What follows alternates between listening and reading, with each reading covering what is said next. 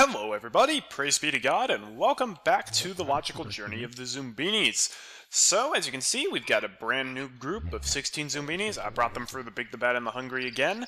And this time, instead of going south to the deep dark forest, we're going north to encounter this brand new swamp world for the first time on the easiest difficulty. Let's see what's up here.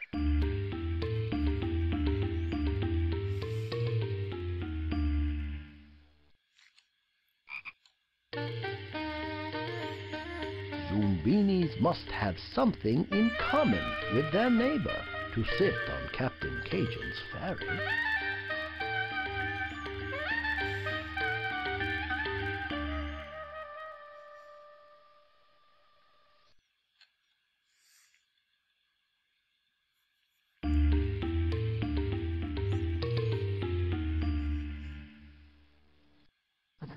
Welcome to the boat.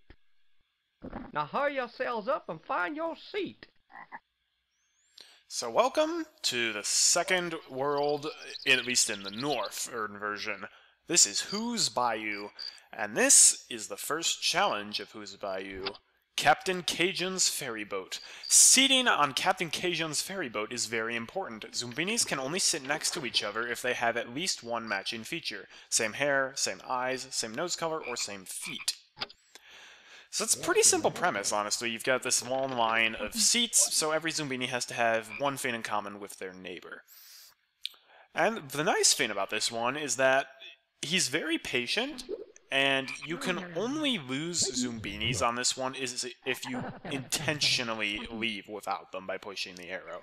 So that at least is nice, but if you put a Zoombini in the wrong place, then he'll flip them off their seat, they'll fall into the water, and then just walk back up onto the bridge. So this one could require a little bit of finagling. So let's start with this little lady. Fine, sit wherever you want to. I don't really care. He's a very interesting frog guy, but he's pretty cool. So this guy has nothing in common with her, so if he tries sitting here... No.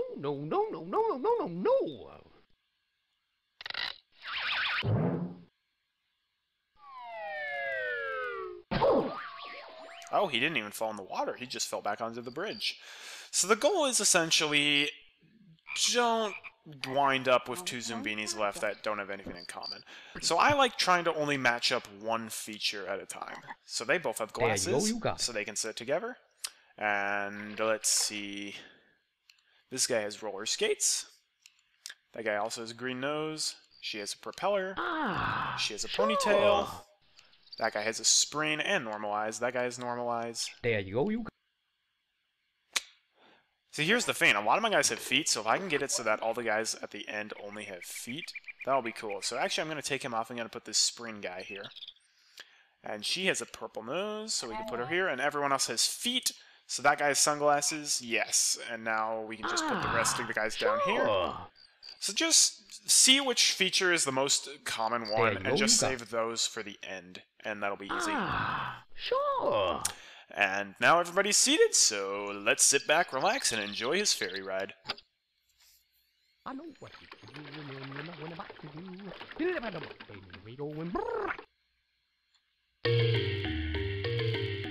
Color, flower, and lily pad shape too may be the keys that get them through.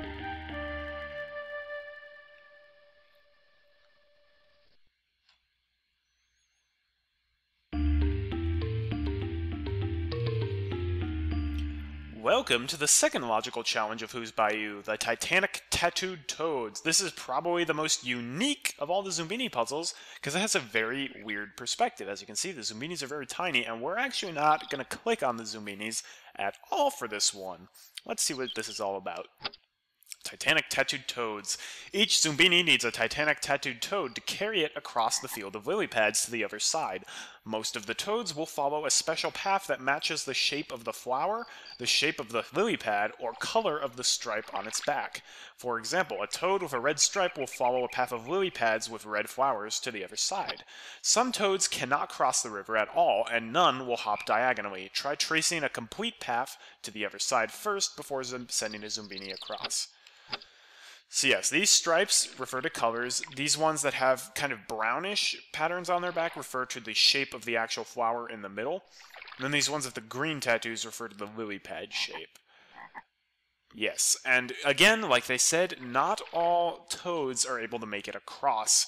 And you can put a toad on a lily pad, but only if it's actually a lily pad that they can go on. And when you set them on, a Zombini will get on its back, and it will continue hopping until it reaches the other side.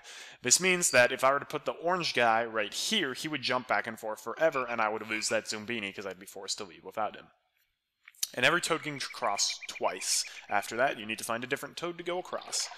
So, I like to start by getting the colors, because those, for me, are the easiest. So, we've got an orange trail here, and I just like following it with my mouse to make sure. Oh, yep, sure enough, that leads to a dead end. If there was an orange vein there, he could cross, so the orange toad cannot cross at all.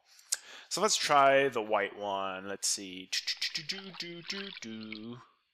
Cool. So, we put the white striped guy here. A Zombini will get on his back, and he will hop all the way to the other side.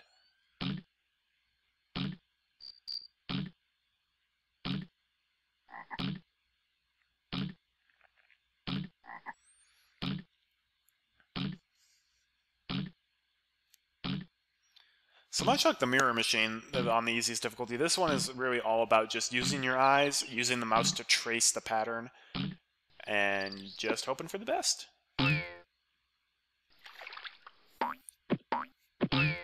And now he's going to swim over here, and we can put him back on the lily pads. Alright, now let's see if we can get the blue guy across. So, this is the only place where the blue flower starts, and it ends very quickly, so no, we cannot send the blue toad across. How about the purple one? We got a path. Yep, we got a path on the top, so the purple guy can go here. And let's see if the red guy can go across. We've got some red flowers here. Yep, that's pretty much a straight shot for the red guy, so we'll put him here. So now the white guy, since he went across twice, he's just going to swim away. Whereas these two, when they get to the end, they're going to swim back, and we can put them on their path again. And after that, that's all the cover ones we can use. There's no path for the orange and the blue one, so I'm going to work on the flower shape next. And I save the lily pad shape for last, because that tends to be the one that screws me up the most. Which, by that logic, I should probably do that one first. But no, I am not. That's probably not a good idea, actually.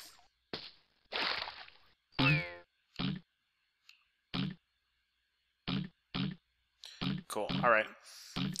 So you can put the color ones on simultaneously, but if you put a color one on with a pattern one or a lily pad one, then they can end up having roads across that overlap with each other.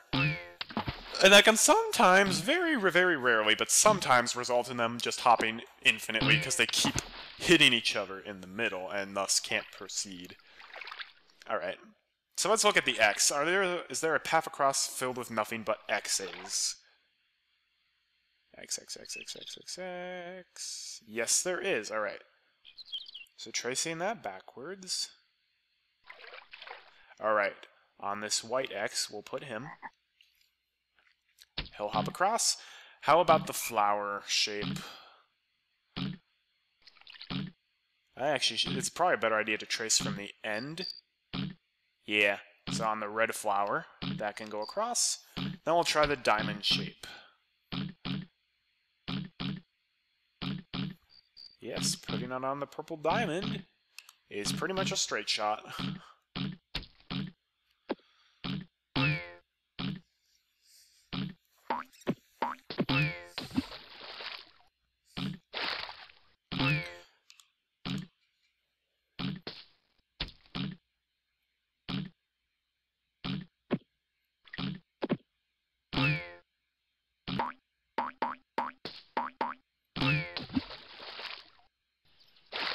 Did that guy... Okay, I was about to be... Did that guy get stuck? But no, he just had to wait for the other one to be done.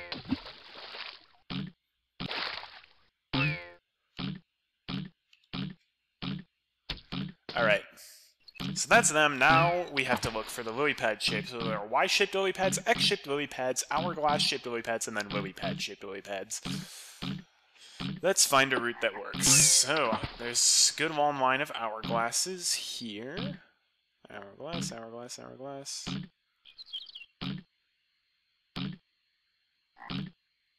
Okay, on the blue flower, there's an hourglass route. Now we need to find one other. So, X, X, X, X, X, X, X, X. The X's and Y's are easy to get confused. Alright, on the purple diamond. Cool. And because they each go across twice, all we have to do is wait for them to come back, and we will be all set.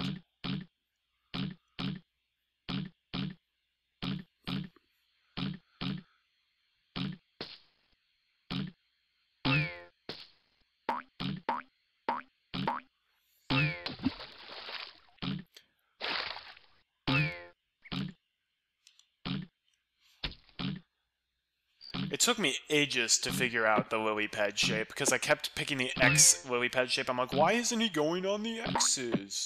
But I was looking at the X's on the flowers. And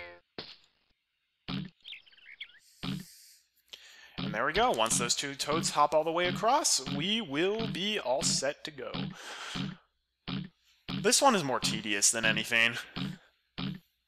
This is also one that's, like, the jump from the first difficulty to the second difficulty changes pretty dramatically, and then after that, it's like, well, this isn't too bad.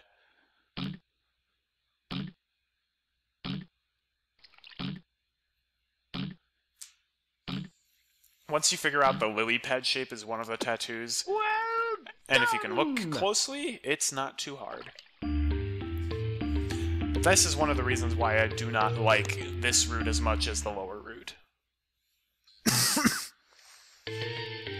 Zoombinis will get a rise out of these stone hexes if they can make the right connection. There was one Zoombini that was cloned and he looked like a caterpillar. That was amazing. Here's one that's very interesting. This is the last logical challenge of Who's Bayou, the Stone Rise. And this is basically a more advanced version of Captain Cajun's Ferry, and we're about to find out why. Stone Rise. The Zoombinis must link together and to turn the stone elevators on and continue their journey. Link pairs of Zoombinis together according to one common feature, such as red noses. The symbols on the stone pads show what attribute the Zoombinis must share.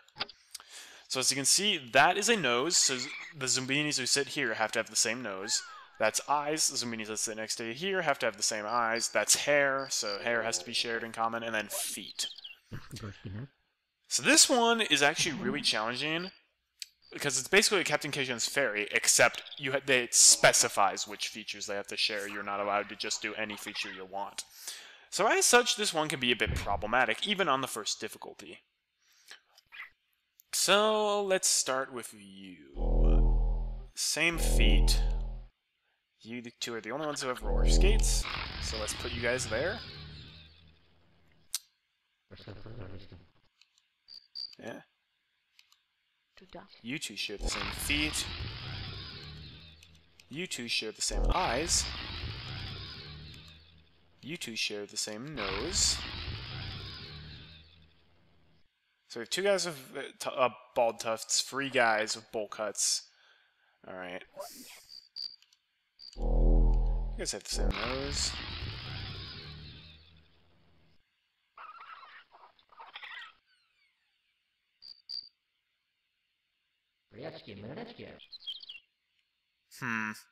No, that's not gonna work.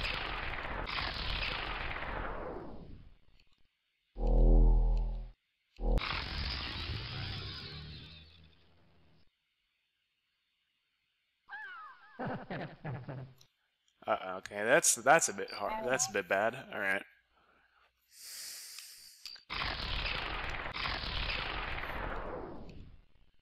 So let's match up the two bald guys. Then we need two other guys with the same hair. How about these two guys? Two people with the same eyes. We've got none left, and we also have none left with the same color nose. Ouch. Fortunately, much like Captain Cajun's Ferry, the only way you can fail this one is to either click on the map or click on the arrow ahead of time. Alright, so we got two guys with the same hair and then two guys with the same nose. So we need to borrow somebody who has the same color nose as us from somewhere else. Okay, let's do this. We're gonna pull her away. She has the same color nose as that guy. This guy has the same color, has the same eyes as her. And then these two guys have the same hair. So it's really just about finagling at the end, and often borrowing Zoombinis from other areas. You did it! You saved them all! Yay, they're all connected, and now if we hit go... That's pretty cool, I must admit.